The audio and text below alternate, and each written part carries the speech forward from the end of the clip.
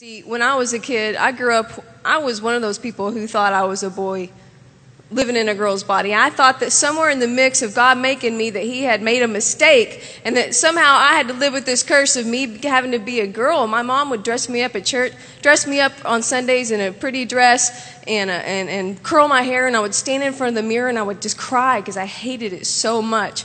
I hated it so much. I would pray at night. I would pray and I would say, God, please make me a boy. Please make me a boy. Please make me a boy. Like I literally thought this was possible.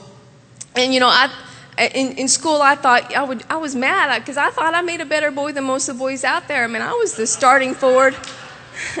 I was the starting forward on the boys' soccer team. I was one of the first ones picked at recess for all the games. And you know what? I could outboy any boy. I might not look like it now. I couldn't now, but and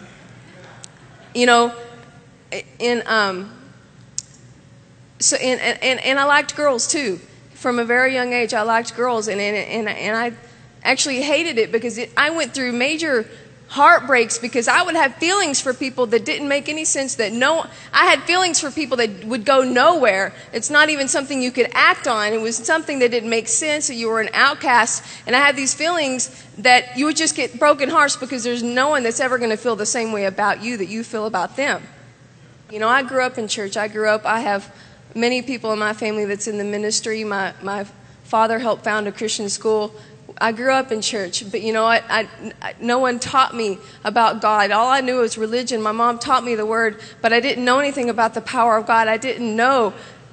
Pastor Rodney's taught us in Bible school, that religion puts burdens on people that they won't even lift one finger to help them bear. And people in religion, they grow up in religion, and there's no answers. They grow up in religion, and there's something wrong with you. There's something wrong with you, but there's no one that can help you. And growing up in religion with this problem, you almost in like, there's this God that's supposed to love me unconditionally, and he's really this great guy who's supposed to love me, but he really doesn't love who I think I am. He loves who religion says I should be. Right? But I don't even know how to be that person. So you're just lost in the middle. I grew up hating the life. I tried to commit suicide many times. By the time I was in 6th grade, I drank bleach, I ate rat poison, anything that I could do to get out of this world. I would eat the little things in the shoe boxes that say do not eat. And by the time I was a teenager, I got into drugs, and finally, long story short, God touched my life when I was 16 at a summer youth camp. Praise God for youth camp. And I don't know what the guy preached, but all I know is I cried out and I said, God, just do something. God, just do something. I was so hungry for him to just do something. And he touched my heart, and he filled me up with love, this love, and he put a smile on my face. And for the first time in my whole entire life, I'd ever felt loved. And you know what? That feeling was so awesome, but it only lasted like a week. I didn't know what I did to make God do that to me. I didn't know what I did. And so for about a week later, the feeling died. It was all a feeling. I didn't know anything about God. And I didn't know that God could set me free from all my problems. I didn't know that the anointing destroys the yoke. And so about a week later, I just went right back. I was in a relationship with a woman at this time. And it was actually someone who I very much liked, someone that I would have married. And, so I went right back into that lifestyle. Because I didn't know. I grew up with hypocrites, and I'm not going to be someone who says, okay, great, I'm going to serve you, God, I love you, God, but still have all these problems. And so I'm going to have to choose one or the other. I can't play both. And so I just went right back into the lifestyle. And so for 4 more years, I ran from God, but I loved him the whole entire time. I loved him so much for that one touch. I loved him.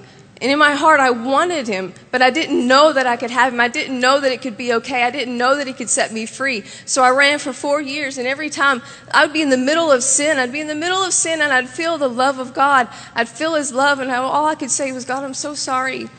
Because I didn't know I could give my life to him, because I wasn't going to give my life to him and have these problems. And so finally, 4 years later, I got tired of that, and I was in my kitchen, and I was ready to, I had a knife and I wanted to cut myself and kill myself again. But I looked down at the knife. I looked at it and I said, never again, never again. Because I knew God was better. I knew that he was everything I ever searched for and everything I needed. I put down the knife and I said, never again am I going to want to die. And I told that to suicide. Never again am I not going to want to die. Am I going to want to die? Because that's all I thought my whole entire life. I'm talking from 2nd grade. I wanted to leave this earth. All I thought about was death. Anyways, I got saved. I gave my life to God, and I went to this church where I met Brock. Like he said, we were engaged within 2 months. I mean, you know what? I broke it off because I still had this problem. I didn't have what it took to make this relationship work. I thought his mom was more attractive than him.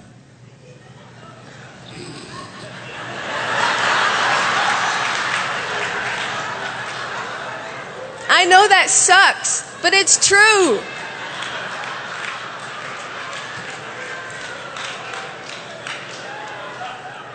I'm telling you, when I was a little girl, I didn't grow up and want to marry Prince Charming. When I was a little girl and I saw the stories like Cinderella, and I saw that prince fighting that dragon, and he got out the sword and he killed him, I wanted to do that. I wanted to fight the dragon. I wanted to marry the princess. I didn't want to marry the prince. I didn't want a boy. I didn't want a prince to come rescue me. I wanted to rescue people. When I was a little girl and we would write papers in school, what we want to be when we grow up, I would write papers of how I wanted to grow up, and I wanted to be a soldier, and I wanted to rescue people and save people's lives. Not that I wanted to grow up and be a mom and a wife. So anyways, I broke off our engagement, and we went to our pastor for counseling to help us. And I don't remember what he said, but afterwards he pulled Brock aside and he actually told him, he said, Brock, he said, you might want to leave this girl alone. He said, because people don't usually come out of this. And he told him to leave me alone. And praise God he didn't, because he'd heard from God that this is your wife. So anyways, 1 year later, we went to Bible school, and I came to Bible school and I learned. I grew up in church.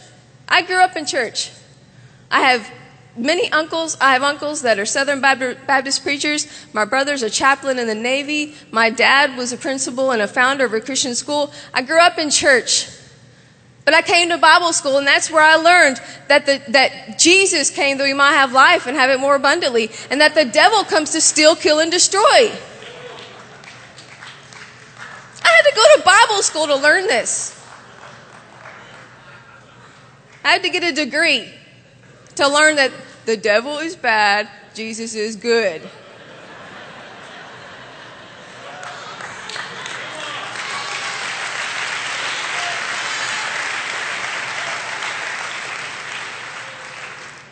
But anyways, and I learned that in Bible school, and all they talked about in Bible school was hunger, and hunger, and hunger, and hunger, and hunger, and more hunger. And all they ever talked about was hungry, so much to where, and even when you thought you were hungry, they'd say, you're not hungry enough, you need to get more hungry. And it's just hunger, hunger, hunger. And they taught us, they said, if there's anything you need from God, all you have to do is get hungry and go get it. Anyways, 2 years later, I married Brock. Out of faith, I told God, I said, God, I'm going to marry him, fine.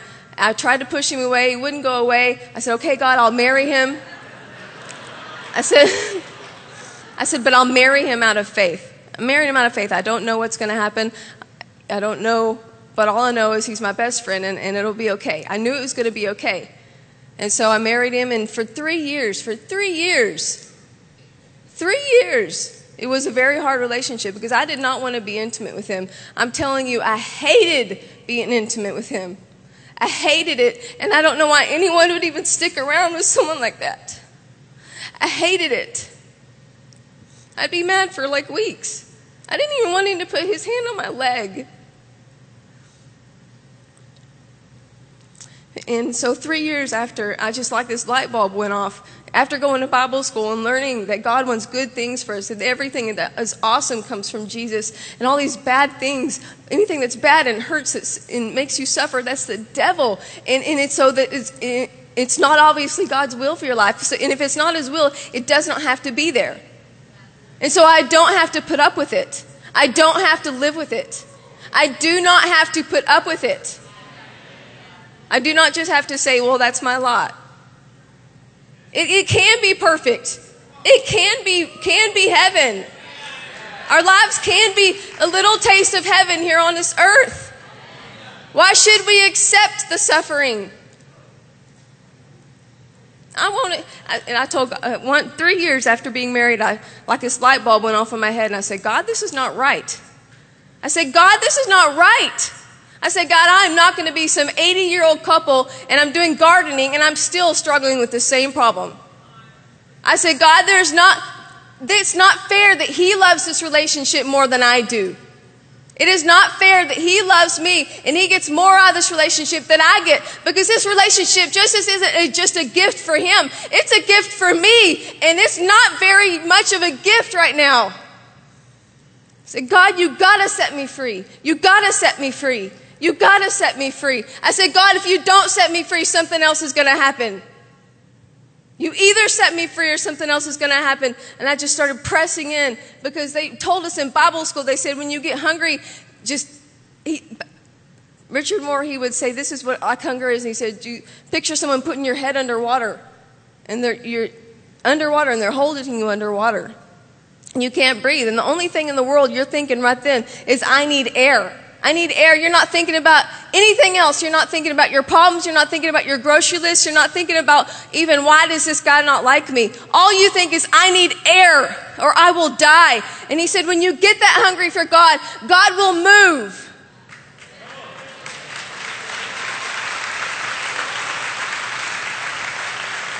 And we were taught about the woman with the issue of blood. How she suffered for 12 years, many things and many physicians, and was worse. And when she heard that Jesus was coming, she said in herself, if I may touch him by his clothes, I shall be made whole. And she said, today is my day. She suffered for many years. And so anyways, like that woman, I started pressing in. And I said, God, you got to set me free. Every service I was in, I was like, God, you got to set me free. You got to set me free. You got to set me free, Lord. You got to set me free. And about a year later, while Brock and I were being intimate, the power of God came in the room. And it was the most wonderful, beautiful thing I'd ever experienced in my whole entire life. And afterward, I went into my bathroom, and I sat on the floor, and I cried and I laughed for over an hour, because it was the most wonderful thing I'd ever experienced. I didn't even know it could be that great. It was the most awesome thing I'd ever experienced. And for the next 3 months, I was like a teenager, like madly, deeply in love, like a cheerleader would be for the football player. I'm talking, I had a crush on my husband.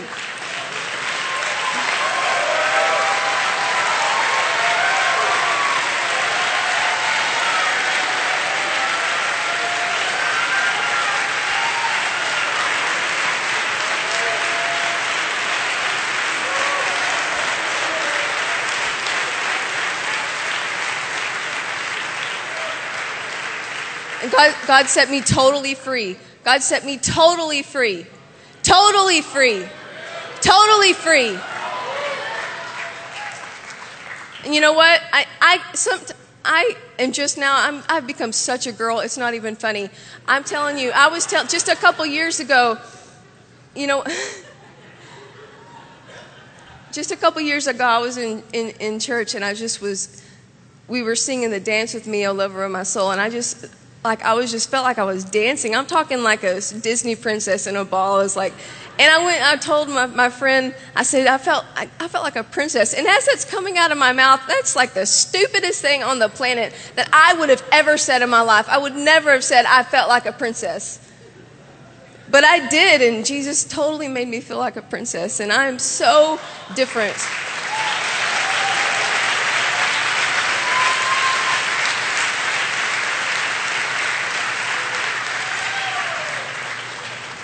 God is so awesome. God is so awesome.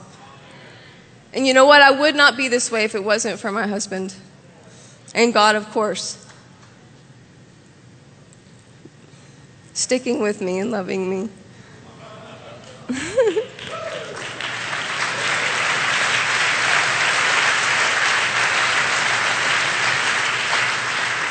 Come up here. Bring your girls. Bring the girls. Look at this wonderful family. Come stand over here.